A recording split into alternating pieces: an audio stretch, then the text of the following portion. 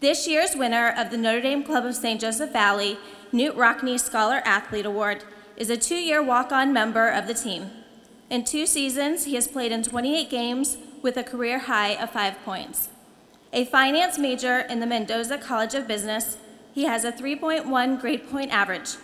From Los Gatos, California, please welcome our 2013 Rockne Scholar Athlete recipient, junior guard Patrick Crawley. Tonight I'm presenting Outstanding Playmaker. When I think of an outstanding playmaker, it's somebody that can get other people's shots, can get shots for themselves, and get everybody involved on the team. They don't only do it vocally, they also do it with their actions. This guy, he actually led the team in assists, led the team in scoring. He was the second team All-Big East team guy. And against Louisville, you saw him hit numerous big shots to put us in overtime to win an epic 5 overtime game. The recipient of Outstanding Playmaker, Jaron Grant. Next award of the night goes to this year's Most Improved Player. And as you think about the basketball awards that we'll give out tonight and that we've given out over the last couple of years at our banquet, I'm not sure there's an award that our coaching staff is more proud of than the Most Improved Player Award. We coaches were down at the Final Four last weekend in Atlanta, and it always amazes us, to me, the people that come up to you and respect your program and congratulate you on the year and the 25-win season. And one of the questions that they always ask, especially to me and the assistants, is, how do you guys keep doing it when you have a key guy go down with an injury? You lost Herringody a couple years ago. You lose Abramitis last year, and Scott Martin goes down with a knee injury this year, and you try to reinvent yourself. I think it goes back to, Coach Bray and keeping guys confident and being positive with them. And it goes back to skill development. I think the one thing that we're most proud of in our program is guys get better from their freshman year to their sophomore year to their junior year. And whenever their number is called, they're ready to step up and deliver. And there's no question that the recipient tonight delivered for us in a big way this year. You played in 28 games, started the last 16 games of the year, and in those 16 games, he averaged 8.5 points per game and 5 rebounds. In those 16 games, he had 6 double-figure scoring nights, and he had a career-high 18 points and 9 rebounds in our Big East tournament quarterfinal victory over Rutgers. So we're excited he's coming back next year. We expect bigger and better things out of him next year.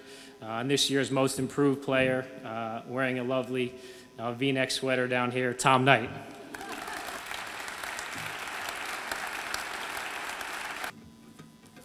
One of the greatest myths in the game of basketball today is that you have to be a great athlete to be a great defensive player. While athleticism is important to be a successful defensive stopper, I really think there's really like 2 areas that really constitute to make up a really, really good defensive player. One is upstairs with your head, to be a smart guy, to understand concepts, what the coaches are getting you, and what the strengths and weaknesses of the people that you're going against. And the other thing is inside, deep, having the desire and the heart to really stop somebody, to keep them in front, to be in position to challenge every shot. The winner of the Defensive Player of the Year really embodies all those qualities, along with being a tremendous all-around athlete. In his senior year in high school, he carried his team to a state championship, which was the first in the history of their school. And he's brought those winning qualities here to our program as well. He's routinely asked to guard the best offensive player on the opposing team, and he always meets that challenge head on and is ready to compete. His impact sometimes is not displayed in total defensive statistics, but we know as a team that we have a great chance to win his individual battle because he's ready to compete on every single possession. And a defensive possession is always finished, as we know as coaches and as players, with a big defensive rebound. I'm not sure we've had a better defensive rebounder for his size, really, in our tenure here at Notre Dame.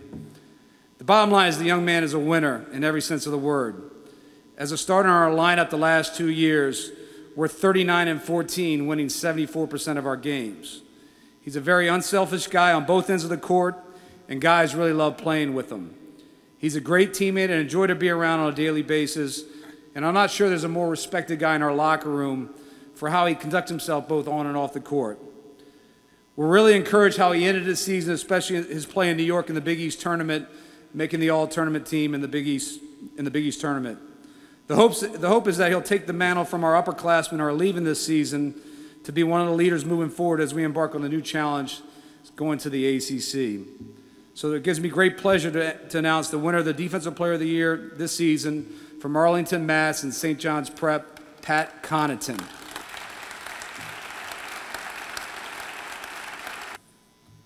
Good evening, everyone. Great to see all of you here tonight. This year's Captain's Award recipient is a young man that averaged over 11 points a game, was second in assists on our team this year, and shot 45% from beyond the three-point arc. As we know, this Captain's Award in any successful organization is not about just the stats or the numbers that I presented earlier. The leadership position in this program over the years since Coach Bray's been here has been extremely important. This year and going forward is a young man that will receive this award tonight, and he's not a senior, so he will have an opportunity to achieve this award for a second consecutive year if he's in this position again next year. The leadership role has been such a major part since Coach Bray's been here. This opportunity doesn't come around much for young people, but to be labeled and named the Captain's Award recipient, to be a leader in a team or organization and a program at the University of Notre Dame is so special. And certainly it's my pleasure tonight to announce the recipient for this year's Captain's Award to Eric Atkins. Thank you, Coach. I'm very proud this evening to be here on behalf of our 7,500 active living members of the Monogram Club who have participated in athletics here at Notre Dame as a student athlete, as a manager, as a trainer, or as a cheerleader. It's a very elite group. What's even more elite is the fact that there are 230 living varsity basketball Monogram winners. That's quite a small amount of people that have risen to that level and that can say that they played here at Notre Dame in varsity men's basketball. I'm also here on behalf of our board of directors and our incoming president, Haley Scott DeMaria, and our executive director, Beth Hunter. Our Most Valuable Player Award winner, if I was going to give him a nickname, it would be Mr. Double-Double. He's an individual who this year, I believe, had 10 double-doubles in Big East competition, was an all-Big East recipient, was an honorable mention All-American. He participated in 97 victories over his 4-year career at Notre Dame, an all-time high. And those are all very impressive things. And I don't get to vote on this award, but if I did, the single thing that would have turned me in his favor would have been what I saw here when we beat Louisville in 5 overtimes. And you might say, well, this person didn't really have a very good game against Louisville. In fact, he fouled out before the end of regulation. But as a former student athlete, you kind of watch strange things. And I watched this individual's reaction after he fouled out. And I will tell you that I saw no one who showed more leadership, as Coach Solomon mentioned, than Jack Cooley. He was on the bench. He was like a little boy jumping up and down. And he was as much in the game as any of the individuals who were actually playing in the game at that time.